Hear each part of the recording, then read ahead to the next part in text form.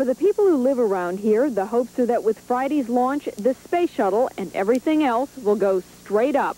In nearby Brevard County, during the Apollo heyday, population increased tenfold. 10 schools were built in a year, with names reflecting the times. With the end of the Apollo program, the boom went bust. People moved away. There was a 40% vacancy rate. But community leaders learned an important lesson.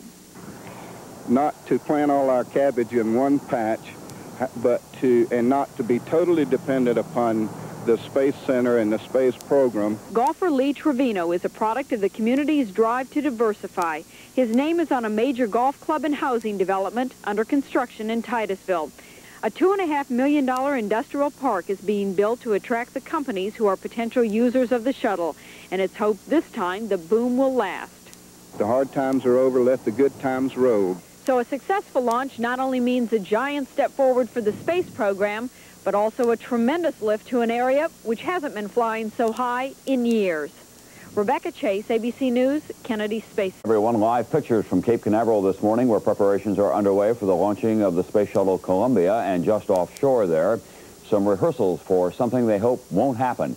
If there is some kind of an abortion of the flight, then there's a possibility that the Columbia could land in the water, and this morning they're going through some rescue drills just in case things work out that way. Countdown is proceeding toward a scheduled launch Friday morning after minor repair work was completed last night. This evening on ABC's World News Tonight, Science Editor Jules Bergman continues his special assignment series on the Space Shuttle. Tonight he'll focus on the role of politics and budget cutting on the shuttle's long road to the launch pad. That's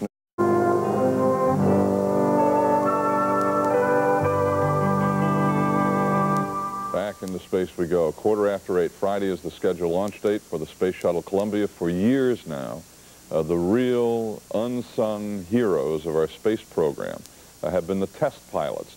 They are the men who literally have risked their lives to test our space technology in all the early stages of development. And recently, Steve Fox for Good Morning America visited one of our country's top test pilot training centers. Watch.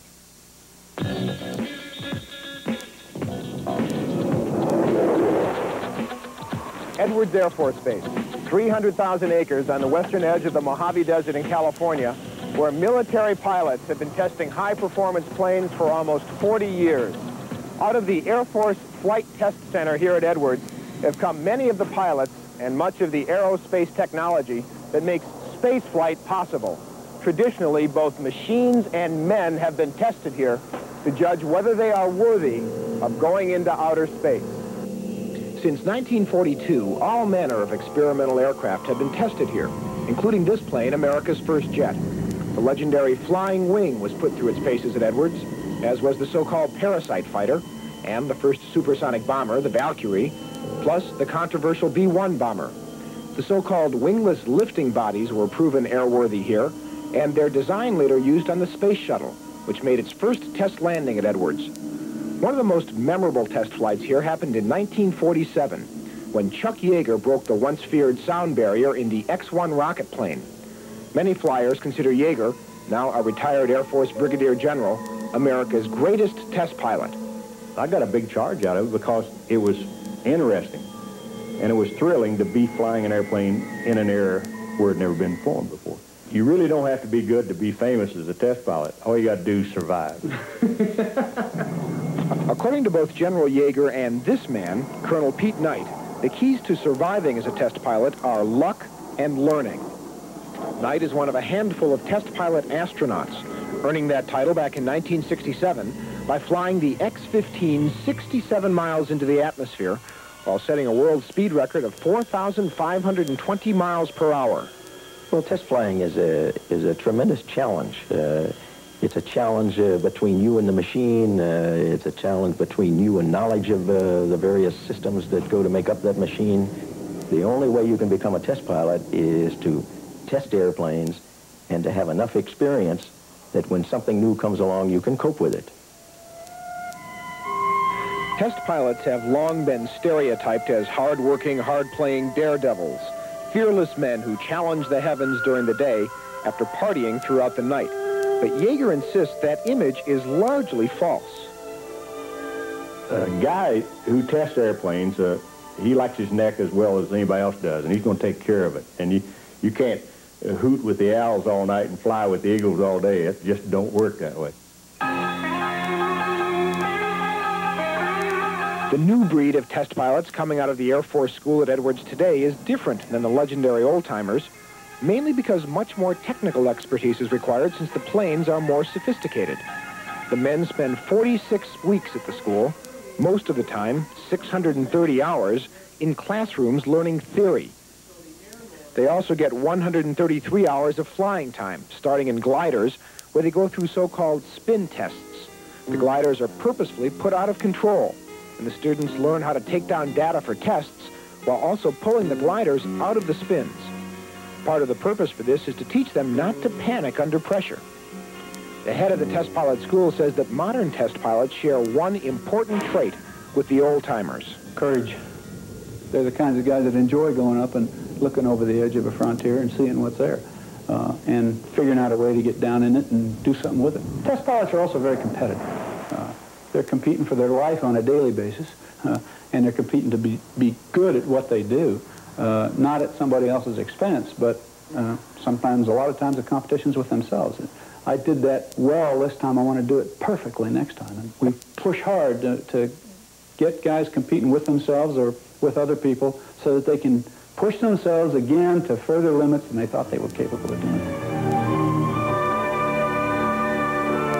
To get a sense of what the pilots go through, I went up with Colonel Madonna in a T-38 jet trainer.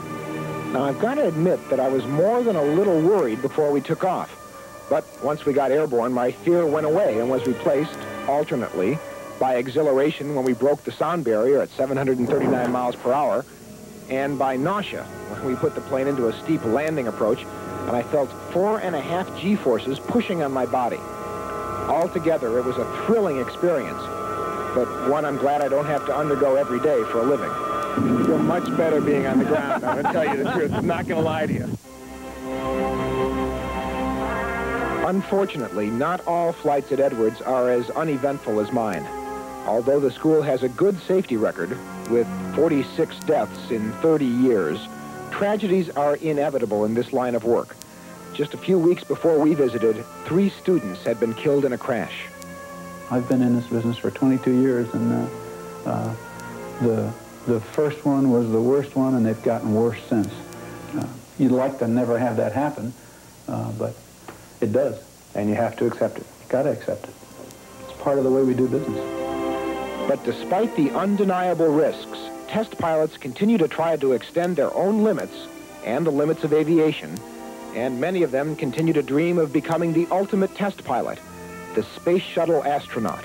All of our activities in space thus far have been, each one is a pioneer flight, so that they're always on the threshold. The test enthusiasm and the frontier that they're working at all the time in space is what I think what attracts test pilots to get into the space program. Ultimately, it seems that the quality that makes a great test pilot is not just courage, but also intense curiosity.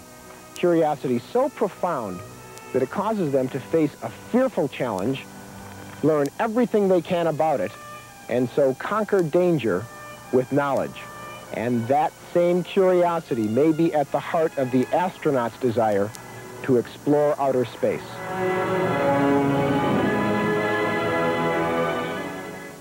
Oh, sensational. Steve Fox, Tom Ryder, working with Steve Fox, did that for us. How super. And by the way, Steve, on Friday, is going to take a look at our country's new breed of astronauts. And that'll be on the day, of course, that the Space Shuttle Columbia takes off. And we will be there for ABC. Down for the Space Shuttle is continuing and is actually a bit ahead of schedule after difficulties earlier this week. Launch is still scheduled for Friday.